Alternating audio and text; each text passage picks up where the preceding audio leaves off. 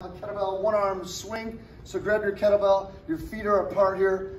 Dismount that kettlebell here. You're actually gonna tuck down with your thumb. As you hike through your legs, the other hand's gonna swing back.